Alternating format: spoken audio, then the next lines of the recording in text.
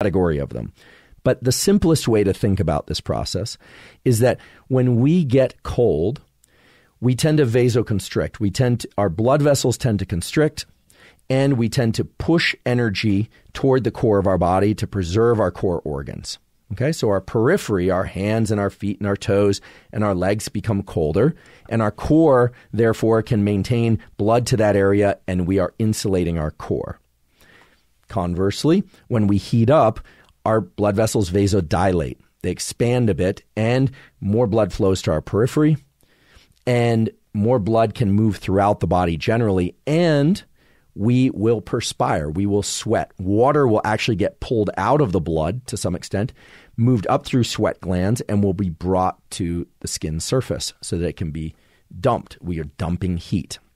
So it's very important that if you want to understand how you can leverage temperature for physical performance, you have to understand that you have vasoconstriction to conserve heat, vasodilation to dump heat, that you have sweating to dump heat, and you have conservation of fluids in order to preserve heat.